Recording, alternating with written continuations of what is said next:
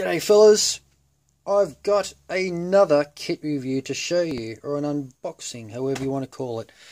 This is one of Takom's full interior King Tigers. Okay, I've got 3 of these in the stash, not this kit, but I do have the white box, and I also, which is the Henschel turret, and I've also got another Henschel turret with Zimrit. Okay, they've all got Zimrit, but just jumped at the opportunity when this hobby store had all 3, so got a pretty good deal because I bought 3 kits. But I'm just going to show you one, because there isn't that much difference between this and the Henschel, besides one being a Porsche turret and the other one being a Henschel turret. So I'll give you a look at this, and that way you've got a rough idea of what the other kits do consist of, because they are all full interior, guys. Okay, so this is a 135th King Tiger. Pretty new on the market. So it says real armor thickness. Okay, intended for collectors of age 14 years and over. Models may vary from image on the box, and cement and paint not included. Yeah, that's standard with any models these days, guys. You don't get paint cement unless you're living back in the 70s. But yeah, a little description on there. This is not a toy. 2 types of markings. PE clear parts included. Full interior parts included. Scale, thickness, armor plate, detail, static display, plastic model. All hatches can be built in open or closed position. Okay, so just a very nice artwork. Try to get rid of this glare for you. Very nice artwork by Takom, or Takom, depends on how you say it. I know people say it differently around the world, but just for this video I'm going to say Takom, and just shows you the interior, that it is a full interior version. I'm a sucker for full interior models for some reason, I don't know why. I hate building, so yeah, work that out. Okay, so on the lower edge of the box, or the bottom long side of the box, we have, looks like a winter scheme, and it tells you there. Okay, I can't even pronounce that, so you can just read that for yourself. Okay, so it gives you the dates, 22nd of the 1st, 1945. And as with Ryfield's kits, Ammo MiG is really jumping on the bandwagon, getting his brand out there on today's modelling market. So, colour and info profiles by Ammo MiG. Good on ya! And the sprue, or the parts included inside the kit book, is shown on the outside edge of the box. That's pretty cool. So if you do go to the hobby shop and there is a plastic sealed box and you want to know what's inside it, it actually shows on the outside and even tells how many sprues are in each there. So there's ×2, and everything else on there. Okay, and these are the other 2 kits that I have in the stash without even having to show you. Okay, so these 2 are also on my shelf.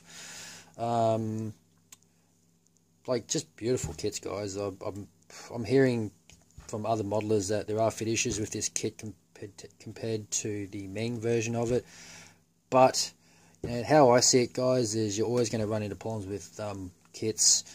Even through the little mistakes that you during construction, you're going to run into troubles and fit issues and stuff. So if that's a con, well, it's probably only a small one, and I'm not really too fussed with that. Okay, guys, so let's crack the box open. There is nothing on the bottom edge of the box on the flat side. That's completely white.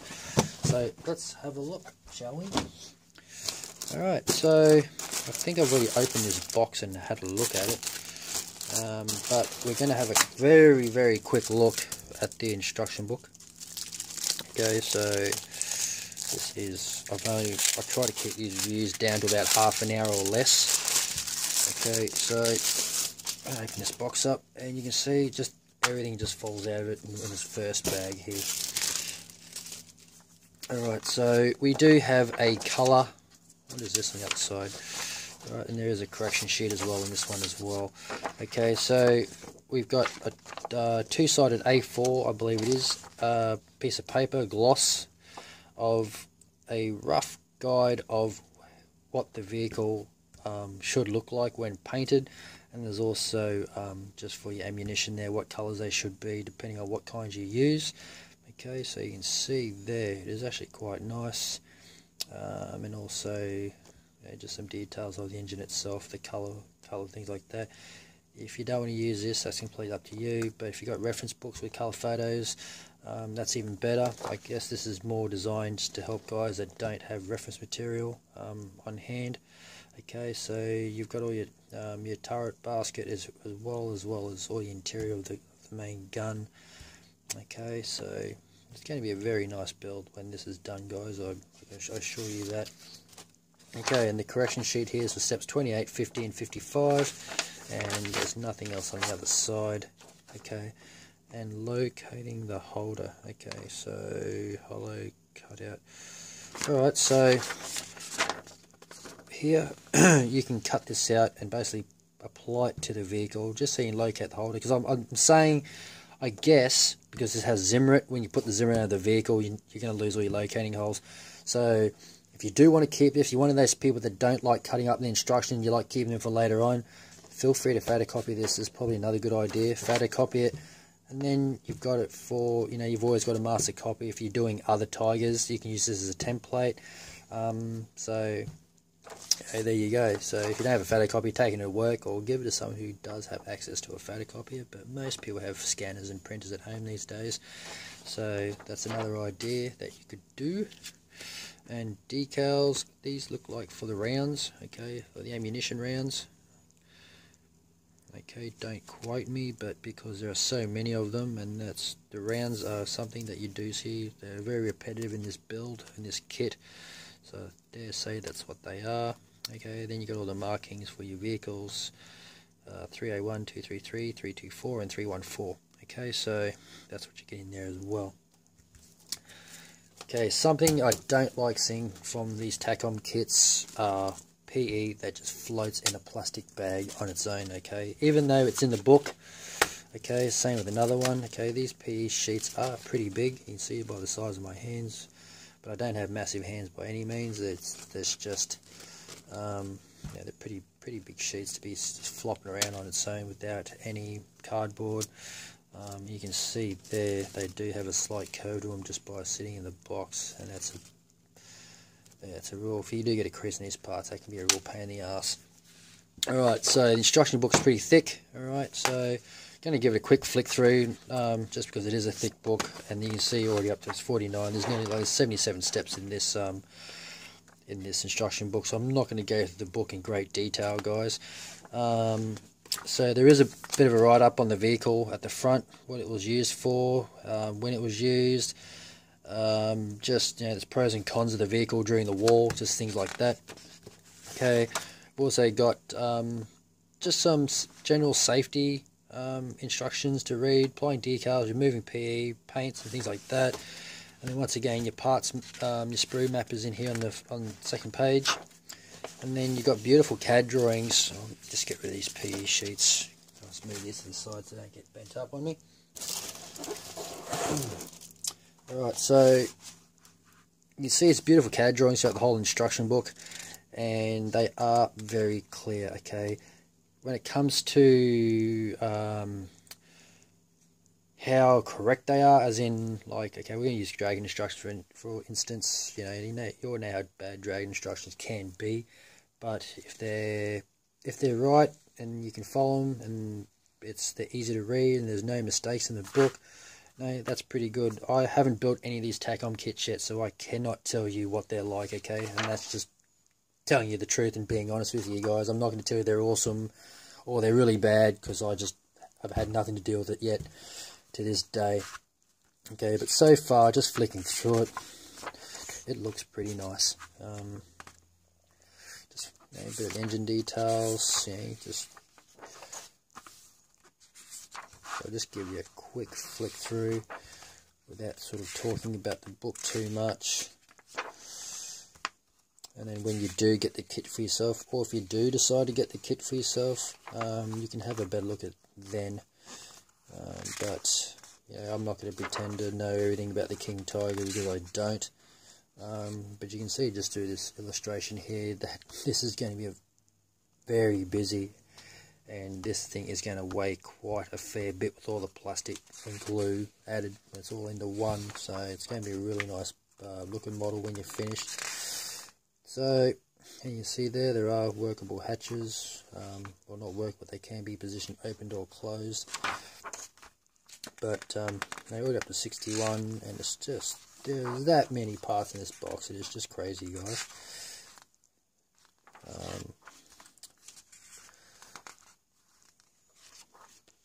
And there you go, step 76 and step 77 are just the final assemblies before calling this model completely built. The last 2 pages are just some more paint guides and just a bit of advertisement there for the MIG paints to say buy these paints and use them on these kits because that's what you need. But in this case I'm going to use my own paint because I don't believe in buying paint sets specified for the kit because there is no difference between the paint I use, these paints here. So if you don't have the paints, then go for it, be my guest and go out and buy them. But yeah, you guys who know me personally and know how much paint I have in my rack beside me, I'd be mad to go and buy these paints. And also on the back it says you can find Takom on Facebook.com. Okay, so that is it there. Alright, so you can see we've straight away, we'll pull out the box. We've got the main superstructure in 2 halves. Okay, there is bracing on the back. I think the last time I've seen the build is built on Andy's Hobbies on Facebook, on YouTube, not Facebook, but yeah, he does talk about this part here being quite tricky, and he does talk about getting around it. So if you want to check out Andy's Hobbies on YouTube and just look at his build of this Takom King Tiger, I'm not too sure if it's this one or one of the other variants, 3 variants that I have in the stash, but he does build one of these and it does look pretty good when he's done with it. So, but if you want to have a look, I'll chuck the link down in the description box just so you guys can have a squiz as well, because it's going to be a long time till I build this. But the zimmering on here looks quite nice. It's all random. It doesn't look all too even, so that's another nice thing. You can see on the front here as well.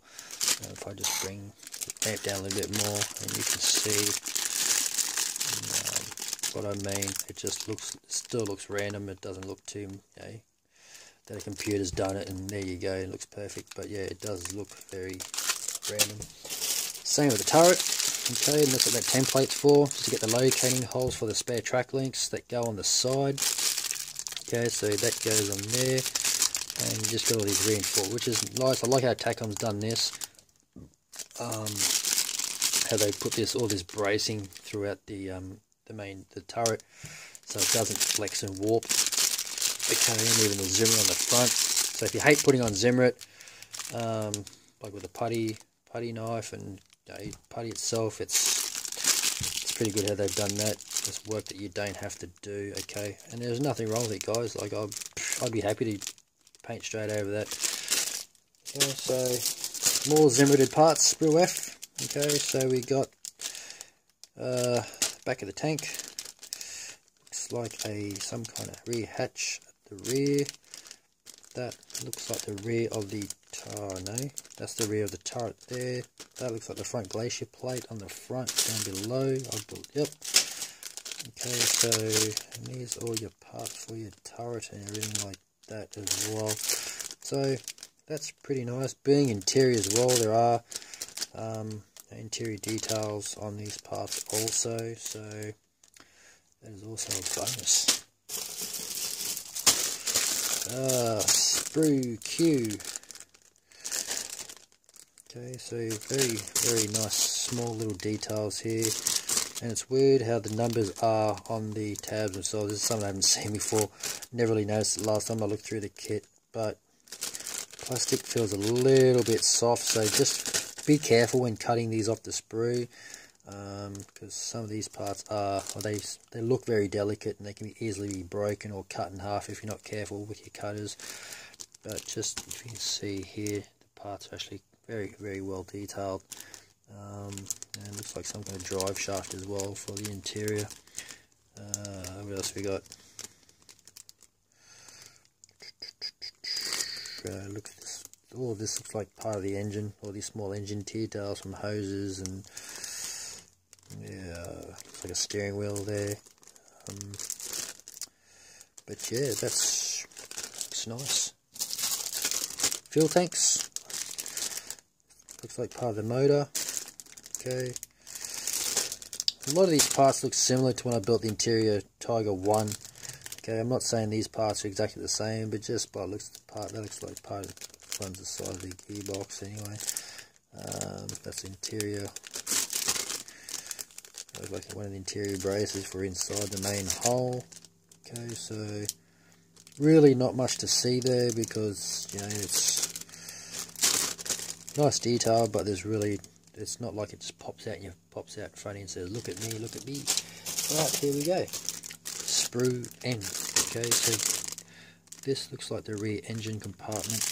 Alright, so it's very nice detail there. If the camera wants to focus, I can show you. But that's really nice. More of the engine. Okay, these are all engine parts, I believe.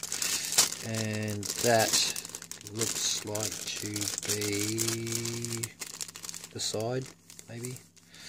Not too sure what part of the side, interior of the side, or okay, so that is that there.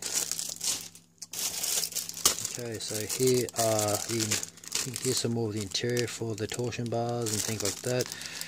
You can see there's all these little details on the side here also that are quite nice. So yeah, there's going to be a lot of sub-assembly and painting and then assembling again. So yeah, it's not one of those straightforward build and paint.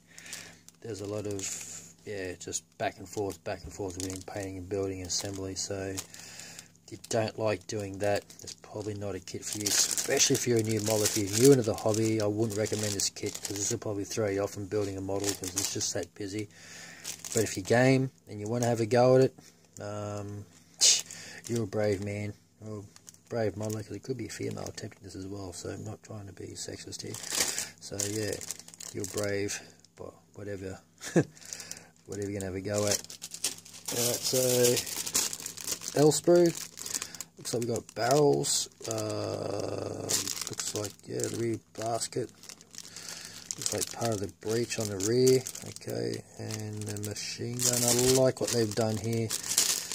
They've, you could say they've gone overboard, like overkill, with all the extra plastic to support that part of the machine gun aside from braking. There is nothing wrong with that. If they want to go ahead and be careful not to, or to protect the parts, not to break during transit and storage like that, yeah, that's a really nice touch by Riffields. I do like, not Riffields, by Takom. That's a really nice touch there. I just done a Riffields review, that's why I just said Riffields. So looks like more of the rear hatch here as well. And yeah, that looks pretty nice.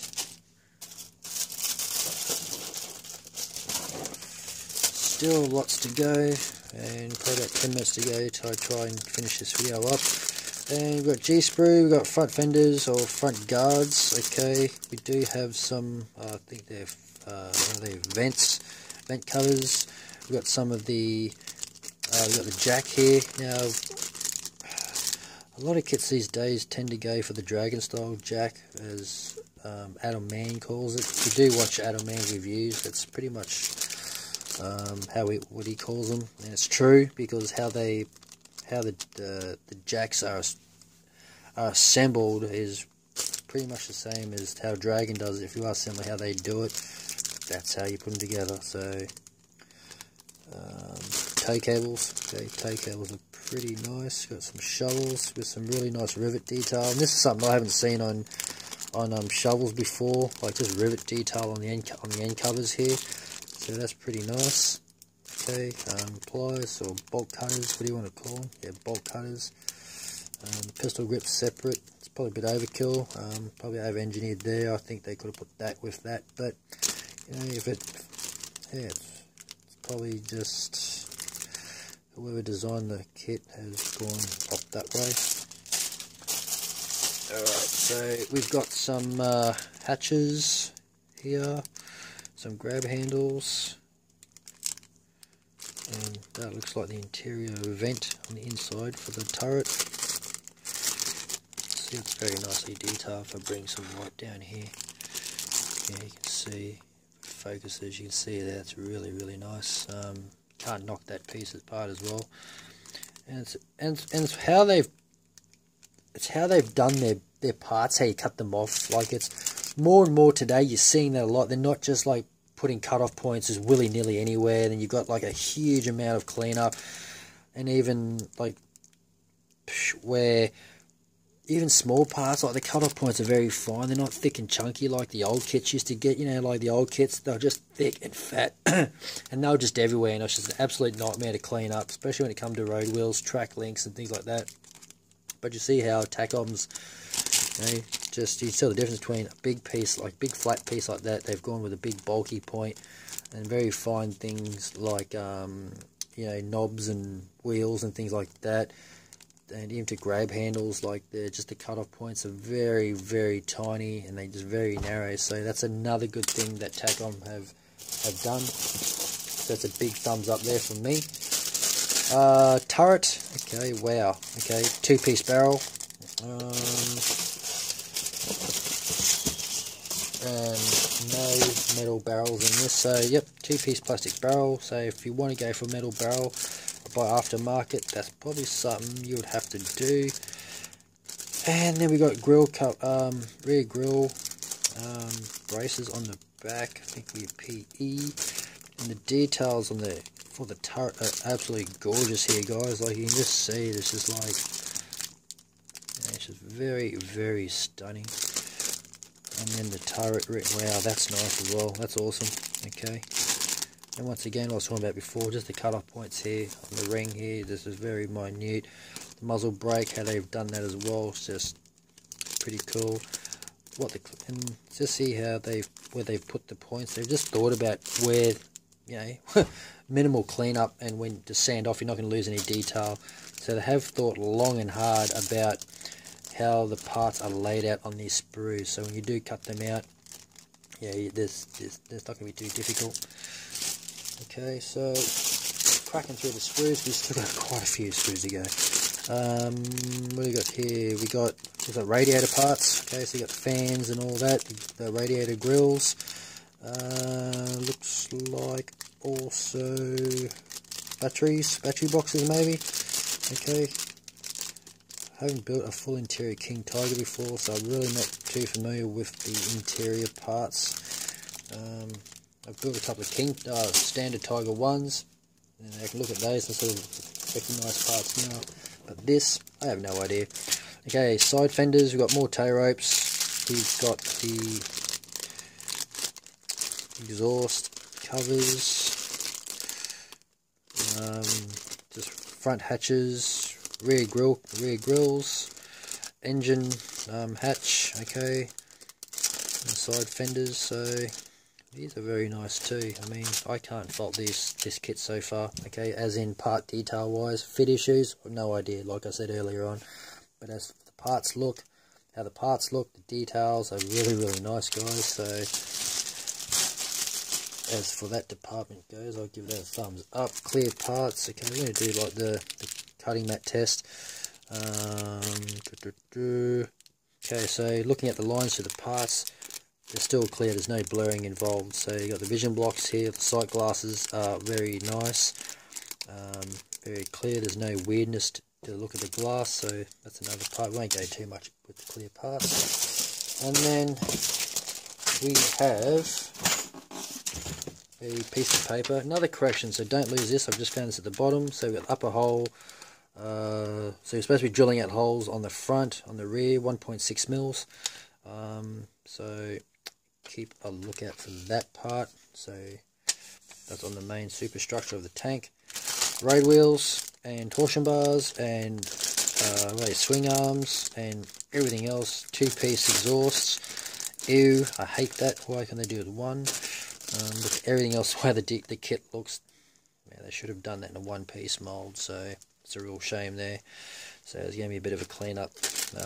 But, you know, as with us armour modelers, got a join line, fill in with mud, or in this case rust. So they'll hopefully cover that up. And then we're doing D-shackles and drive sprocket, things like really nice. So we won't go too much there. We've all seen wheels and we've all seen drive sprockets before, and torsion bars and D-shackles. So that is that sprue there, guys. Another bag of goodies. Okay, these are not, okay, this is R sprue and U sprue. Okay, rounds are really nice. I like how they're not separated. It's going to make it a bitch to paint because you've got all the mounting brackets here to hold all the rounds in place. So there is going to be a bit of fiddly painting. How you paint it and your style of painting is completely up to you. What steps you will take to get these things painted up. But they look nice. These are all one piece, okay, so you don't have to join these halves together or anything, which is also a nice touch there. So instead of sanding every single brown, you've only got to sand, you know, 4 pieces or 4 points and you're done. Some of here double ups here, or just doubles, and then you got some very fine parts on the bottom here as well, which you're going to have to deal with. And there's the floor of the turret. Okay, so that's pretty nice how it's one piece. Seems to glue stuff on there as well. Alright, so there are those 2 sprues. Just trying to get a move on, guys, because almost out of time for the recording on this video. Track links are like magic tracks, which is cool because I love magic tracks. Alright, so we've got some tracks here, magic track style. It's applied in this kit. So we've got the cleats and we've got the spacers. So that's pretty cool. Whether these aren't detailed enough for you, you may have to go with frills or something else of your choosing. Okay, so that is pretty much what's in the box. The box is empty. That's the unboxing of the Takom King Tiger Porsche turret. The kit number is 2046. Okay, so it's whatever that is. Is that right? Let me double check. Oh, there you go. 2046. That is a kit number of this model. So thanks for watching, guys. If you're not subscribed to this channel, hit the sub button down below. If you liked the video, give it a thumbs up. If you didn't like it, give it a thumbs down. Gives me an idea of what you guys want to see, what you don't want to see. Feel free to comment down below if you've got any questions. And have a great weekend. Happy modeling. Stay safe. And I'll see you guys in the next video. I'll catch you later. Bye-bye.